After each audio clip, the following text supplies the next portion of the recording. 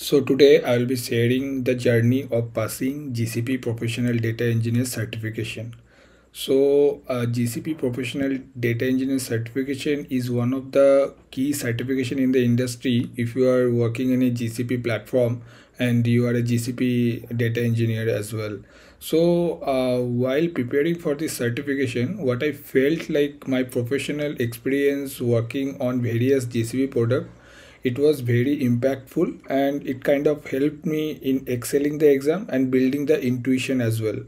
So I also posted on LinkedIn about some of the preparation kit that one can refer while preparing for the GCP examination. So first thing is the Dan Sullivan GCP Professional Data Engineer book, along with the Udemy course he provide, and the sample test is also there. So this Dan Sullivan GCP PD book is one of the building block, you can say. Like on top of this book you can have the overall go through of multiple GCP products. Like if you are pretty much new or intermediate stage on your journey and you want to know about the product in an holistic way in a quick span of time, so you can have a overview of this book and that would really help, and after that you can take this their sample test as well. So then if you are not much more let's say not hands-on on the GCP product, so for that you can use a Cloud Guru. So a Cloud Guru, a GCP course provide you the sample test and the sample product environment where you can test out some of the GCP products and you can do some hands-on with their labs. So a Cloud Guru is also helpful if you want to do some hands-on. And recently, like in the last year around November, GCP kind of changed their exam pattern and the overall syllabus. So they included all these new products like Analytics Hub, Big Lake, Dataplex, DataStream, AlloyDB. So it is very important to kind of go through all these product, let's say going through the GCP docs and the material that is available over the internet to know about the use cases, like when to use what and what are the challenges and when not to use them as well.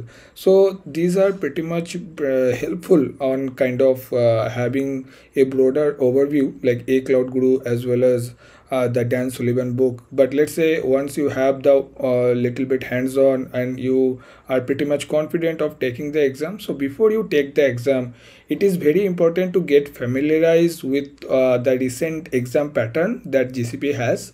So it for that, like for familiarizing with the exam pattern and kind of do a practice session on the realistic exam, like what can come in the real exam as well. So for that, GCP Study Hub is kind of, I felt like one of the a very impactful website which provide you with the realistic question that you can practice before taking the exam, and that would really help. And it also provides a kind of a money back guarantee if you don't pass the exam, and that really helps as well, like to have the trust and to kind of try it for once, right? So these resources, like if you can follow quickly and you kind of have some of the experience of working with GCP products, then I feel it is very convenient to kind of pass on the exam.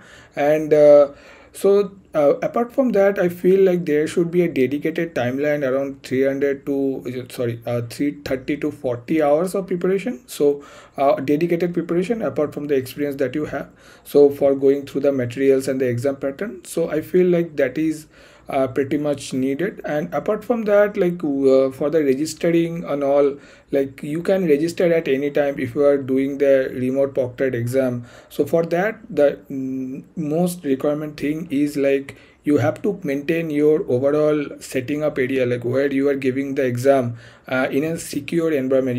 You have to make the environment like secure, and there should not be any single thing on your desk. And while taking the exam, make sure you look on the screen and on the camera only, don't look anywhere else.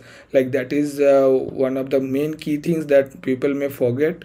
And apart from that, I feel after you take the exam and you get an immediate notification, you don't get any percentage like whether you got that many percentage or not. You get a pass or fail remarks. And if you get a pass remarks, so you can expect to get, like most of the people get the certification by within 2 days only. Like I got myself my certificate within 2 days. And after that, like you will also get to choose one of the perks from Google, like their jacket, t-shirts or mugs and other product as well as the perks of passing the exam. And I feel like this is one of the like if you are working on GCP, this is one of the exam that you can take. And Google also kind of facilitate the remote proctored exam and rescheduling of examination, and that also kind of helps to take the exam conveniently from anywhere else, right? So that is pretty much it about this professional data engineering examination journey. And I feel if you are dedicated in your preparation, you can easily crack this exam. And you can kind of build up on these things and take up the architect exam as well going forward. So that's the review from my side. Let me know if you have any doubt on this. Thank you.